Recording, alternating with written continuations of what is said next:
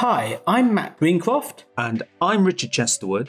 And in this short video, we'll be showing you our top tips to make your life easier when you're writing code with Eclipse. We don't tend to use these shortcuts in our training videos as we don't want to confuse people who aren't familiar with them, but we hope you'll find these useful. So let's start, follow our tips, and you too will be coding like an Eclipse ninja. You're probably aware that if you start a comment with the words to do and whatever you want to put here, then you can find a list of all of these to-dos by going to the Tasks window. If you haven't got the Tasks window visible, go to Window, Show View and select Tasks. Here I can see that when I save this file, my something here appears in my Tasks window. I can double click it to jump straight to where the problem is. But in addition to this, Eclipse has a feature called bookmarks, and you can place any number of bookmarks anywhere in your text. I've got a finally block here, which I might be able to edit later, so let's put a bookmark on this line. To do that, we right-click in the blue bar and choose Add Bookmark. We can give the bookmark a name, so I'm going to put here Edit the Finally block. And like the tasks list, I can get a list of all of my bookmarks by clicking on Window, Show View, Other, and then choose Bookmarks. So here I've got a bookmark called Edit the Finally block. I'm going to put another bookmark somewhere else in my project. Let's do it on this line here. And I'll put here Loan Class Constructor. Now I can jump between my bookmarks by double-clicking them. One nice feature is that there is a way just to jump between all of the bookmarks one after the other using the keyboard shortcut for Next and Previous, but you do need to configure it first. And you configure it with these two buttons up here, the Next and Previous annotation buttons. If I click on Next Annotation, you'll see that this will allow me to go through any of the errors or warnings. I've got my particular version of Eclipse configured for Groovy, so there's an additional box here. I'm going to untick each of these and instead just tick bookmarks, and I'll do the same with the previous. Just make sure that bookmarks is the only one ticked. Now, if I want to go between all of the bookmarks, I can hold down the Control key and press the period button, and that will jump to the next bookmark. Now, this only works within the class that you're in. So if you have one bookmark in a class, it will just take you to the bookmark. If we create a second bookmark in the same class, I'll do that down here. Let's create a bookmark here. Now when I press my Control and period, we can toggle between the bookmarks within the file. But it doesn't work between files. If I go to a file with no bookmarks in it and press Control and period, nothing will happen. But at least that's a way to jump around the code within a file quite easily and quickly. Well, Java, of course, is well known for needing a lot of typing, so you can cut that down dramatically using the Content Assist feature. Let's say I want to do a system out print line. Well, instead of typing that, I can just type in sysout, and then making sure that the cursor is still next to the letter T, if I hit Command or Control Space, I get the option to select a template. And this is going to give me the block of code you can see here. So bang, we've got our system.out.println. Another good template is the for template. That gives us 4 alternative templates, and perhaps the most useful is the for each template, which will set up a for loop for iterating around a collection. And another big tip here is that you can use the tab key or the shift tab key to move forwards and backwards across the items that you're going to need to edit. So after typing in an object type there, I then hit tab to enter the name of the object, tab again to type in the name of the collection, and finally there's a little green arrow that's a placeholder for when I hit tab once more, it will automatically put me into that block. There's a full list of the available templates under the Preferences dialog box. Navigate to Java, Editor, and Templates. I recommend you sort this list by the context column, and you can then find all of the Java statements. My favourite in the list would have to be public method. So now, every time you write a method, PU will do the job, Control or Command space, select the public method template, and you're away. Return type, tab, name of your method, tab, input parameters, and one final tab, and now you can start implementing. Sometimes when you're looking through your code, you want to know where a particular method is being called from. I've got a class up here called the loan class, and I'd like to know where in my project this class gets instantiated. To do that, I can highlight the method name, in this case the constructor, right-click and choose References, and either workspace or project, I'm going to choose Project. And this tells me that there are two places in my project where this object is instantiated. In the loan test class, there's a method called testDueDate. I can double click on it, and there's the relevant line where the loan constructor is being called. Or if I choose the other one, that was in the main class, in the main method, again double click to be taken straight to the line where my particular class has been instantiated. So you can right click on any method name, choose References and then Project or Workspace to get a list of everywhere in your project that that particular method is being called. I try to avoid using the mouse whenever I can, it's just too slow. Command or Control F11, that will rerun the last program you ran or the last set of tests. In the Preferences dialog, if you type keys in the filter box here, that will take you straight to the keys editor. Wherever you find yourself doing something repetitive with the mouse, see if there's a keyboard shortcut in here. For example, one thing I like to change, I'll type save into this filter box. The Control S shortcut by default is bound to the save command, but I much prefer binding it to the save all command. I'll take the save command and delete the binding here, and then select save all, and then in the binding, Control or Command S. And now I don't have to switch through all of my tabs, finding any edited files. Control or Command F7 will show you a list of all of the views that you have open. So if I want to switch to the Problems tab, for example, I can just use Control or Command F7 and keep pressing that until I've selected Problems, let go, and I'm straight in. No touching the mouse. If I need to go to a particular line number, rather than scrolling around with the mouse, I will use Command or Control L, which will allow me to go to a particular line.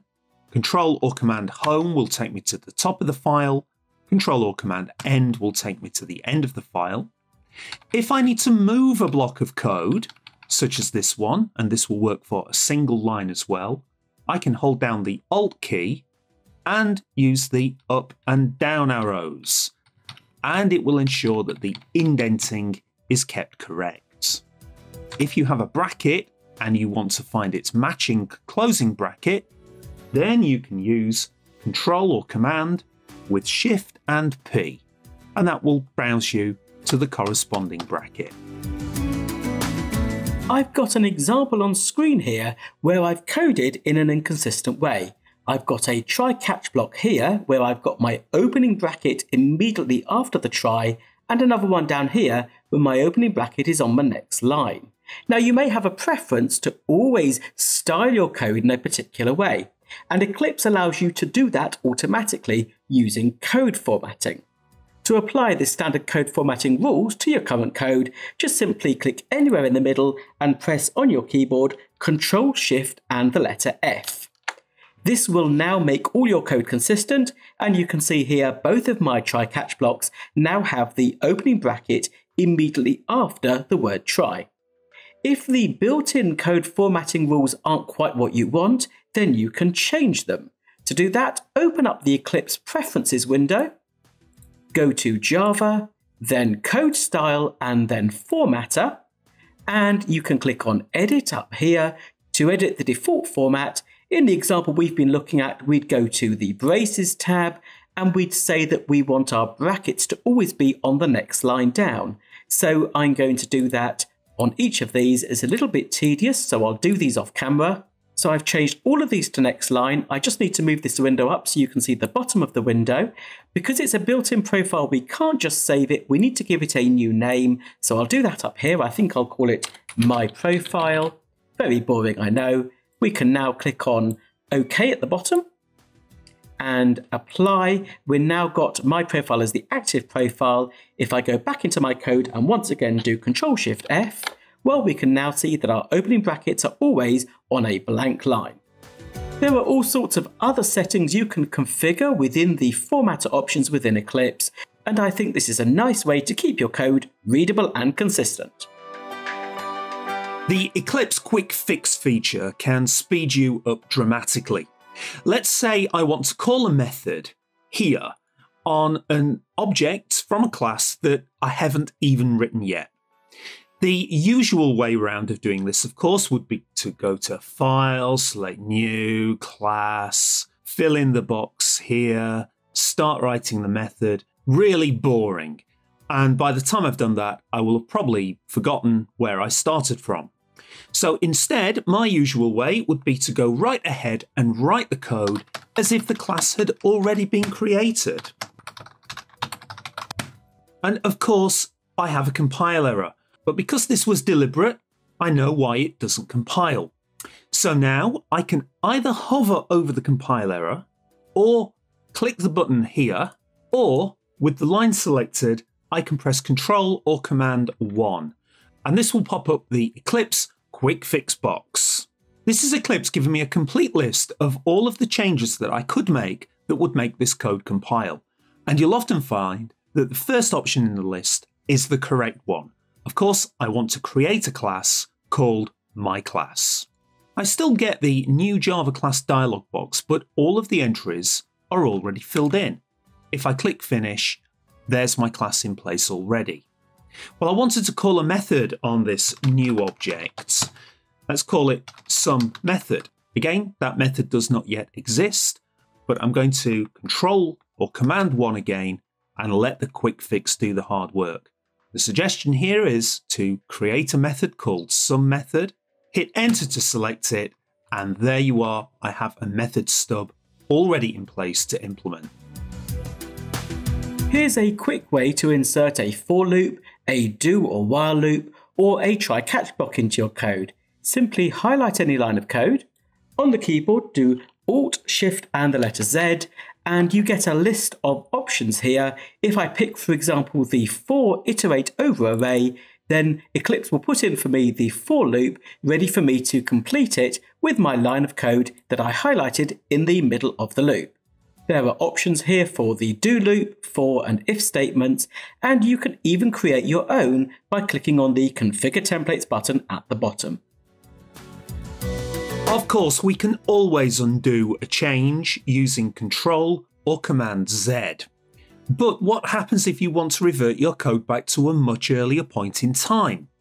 Well, of course, you'll probably be using a code control system like Subversion, Git or Mercurial, but even so, perhaps you've been doing a few hours work and you haven't done any commits.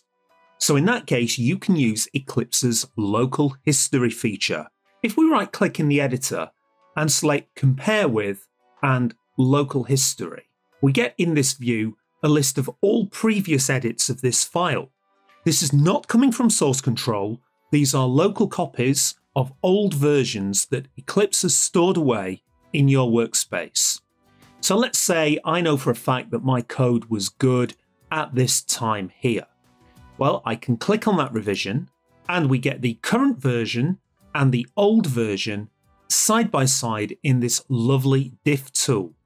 So I can compare the changes between the files, and using this button here, I can go through all of the differences and copy the old version of the code back into the new version of the code. And an alternative to that is, again, right-clicking on the canvas, I can select Replace with Local History, and in this window I can go back to any early version, select it, and if I want this version in its entirety, I just press the Replace button to go right back in time. Quite often we'll be working on some code and we'll need to refer back to another class to, for example, check what fields are in it. Well, swapping between two files can be a bit frustrating, so it's possible to view both files on the screen at the same time. You simply take one of your tabs and drag it either to the right to create a vertical split, or you can drag it down to create a horizontal split. Now I can edit one of my classes and just glance down to remind myself what's in the other class. When we've finished, grab the tab, drag it back next to the initial tab, and our screen's back to normal. An easy one this, but probably the one I use the most. You're in a class and you see in there a reference to another class, like this book. Now I want to see the contents of that class. Don't waste time looking for it in the Package Explorer here, hunting it down and finally double clicking on it.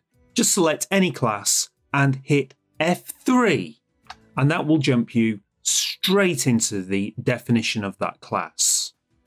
Well, you might have already known about that one, but often you're working with an interface. Let's say I want to see the definition of this book service here. Well, F3 in this case will only take me to the interface, which in this case is not what I wanted. Well, you can press Ctrl or Command T. That will give you a full list of the implementations of the interface.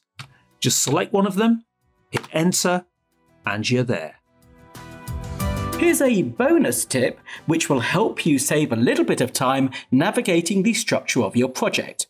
Rather than looking down this list to find a particular class, pressing Ctrl-Shift and T on your keyboard will pop up a window in which you can start to type in a class name. You can then double-click the class you want and it will be opened in the editor.